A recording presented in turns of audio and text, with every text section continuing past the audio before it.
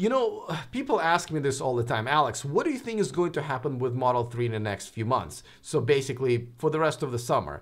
And, you know, obviously I don't have a crystal ball, but I think at this point I have a pretty good idea. So I can make a pretty educated guess, and I'm going to share it with you guys coming up next. Taking over the world, electrifying the world,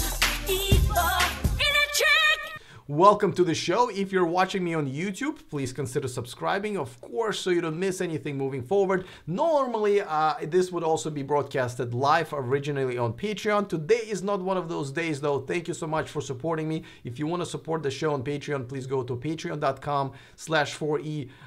For electric, today I am in Great Britain, so this was a pre-recorded a couple of days ago. I am doing a story on BMW, and I'm going to bring it to you guys in the next week or so, so look forward to that. Tomorrow I have Steve Burns, which is also a pre-recorded interview, but I guarantee you this one is pretty good one. He's a CEO of Workhorse. As you know, they just came up with a W15 plug-in hybrid truck, and they have also delivery trucks that are all electric that they are now launching in this area, in San Francisco area. There are a couple of pilot companies doing that, so that's pretty cool. The week after that, I'm going to have the CEO of Automobili Pininfarina, Michael Pershke, who is going to tell us about the very first Pininfarina car that they are working on right now.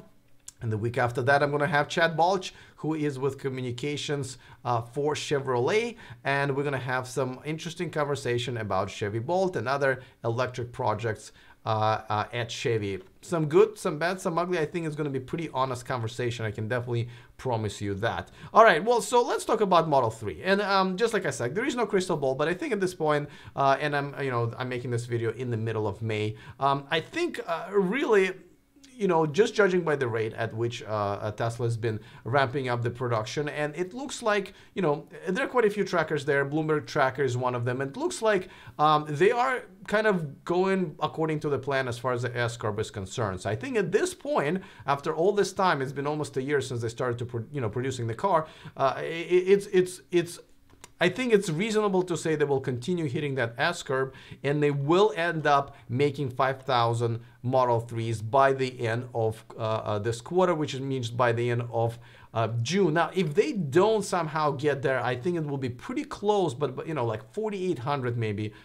But by then, obviously, everybody will be, aware that, hey, listen, if they're only 200 or 300 away, they will definitely get it done in the next 2 weeks because they've been kind of on the schedule, on this ramp up steadily for a long time. So I think that would be just fine. And, you know, and I really think Elon will do everything possible to meet this goal. Now, I know he hasn't really met it his own deadline really that many times, but I really think he doesn't have much of a choice because this is really, really important. Everyone's watching. He missed it too many times. He's also promising to be profitable in the next quarter, and for that he needs to meet that deadline and that goal of 5,000 Model 3 cars made every week. So I believe he will at the very least be very close, or maybe late by 1 or 2 weeks, but that really on the grand scheme of things won't matter. Now, I hope that the earnings call will go a little different this time around. Now, that's my hope. I really think there's only one of the two ways how can you go about it. One, he can continue being very standoffish and maybe just not allow some of those analysts to just ask questions at all, and he'll continue asking questions from maybe more friendly media, including Galileo, and I'm actually pretty sure he's gonna get to ask at least one question because obviously Elon really liked him. Now, you know my opinion about that. I think he should ask, answer questions, not the ones that he likes, but the ones that investors want to know.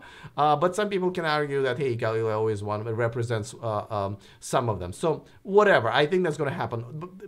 If he's going to continue being standoffish, I really hope he has at least a more polite and classy way of going about it. But I really do think he's actually going to kind of back up a little bit and be a little bit more respectful. As a matter of fact, I believe, and I really hope, but I wouldn't be surprised if the first two questions are going to come from those analysts that he kind of hung up on in the earnings call for Q1. I think he's just going to back up and just kind of maybe if not apologize, but at least let them ask their questions this time around, because he did mention that he believe it was foolish of him not to do so. So I kind of have that expectation, and I think that would kind of maybe reset a little bit his relationship with media, with analysts, and so forth. So I think a lot of good is going to come out from that. I think a lot of people will be watching, and I hope he pleasantly surprises them. I can't imagine the Model S and Model X production not being on track, and it looks like they're not going to be increasing the output, so it looks like they're just going to be the same, which is just fine. Now, another good news that I think at that point he can remind people of is that, hey, people have been buying this car at its almost top price for a while now, and they're going to continue going. Now, of course, he promised us once he meets that goal of 5,000 cars per week, they're going to start producing performance and all-wheel drive version, which a lot of people are waiting for. So if anything, the price is going to go up.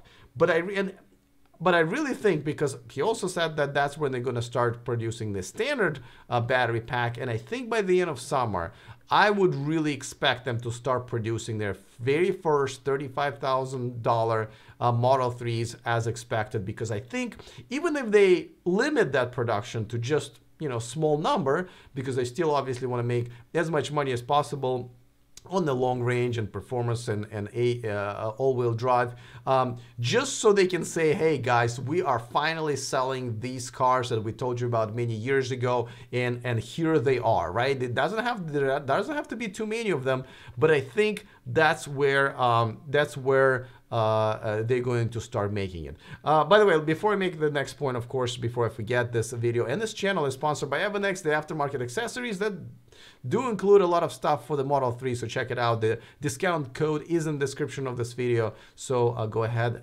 grab that, and you're going to be able to save yourself a few bucks.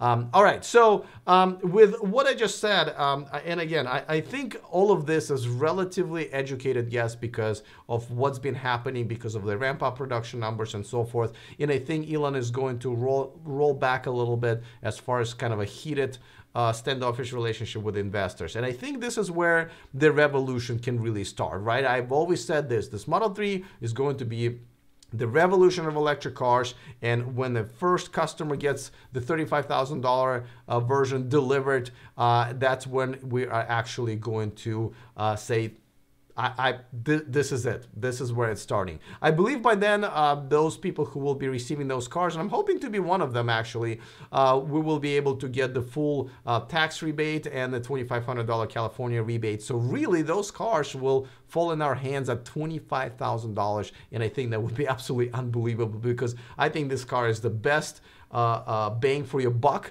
Even when you buy a long version, whatever you can buy, the long range version, what you can buy right now, it's still absolutely amazing. I think a lot of people from drivers of BMW 3 Series and Mercedes C-Class and A3 and A4s are all going to be switching to this car, and the more of them we'll see on the road, the more people will see them and be able to drive along with their friends and family, the more people will get themselves on the reservation list, and it's just going to be no stopping to it. I believe this will be the best-selling car in its class, period, very, very soon, as soon as they're able to reach the 20,000 cars per month output, which is kind of insane. So that's my prediction. Let me know in the comment section what you guys think. Obviously, anyone's guess is, within reason, should be considered. Let me know what you think. Of course, I'm looking forward to it. Don't forget the interview tomorrow, and on Sunday, I have another interesting video that you might want to check out. I will feature me being interviewed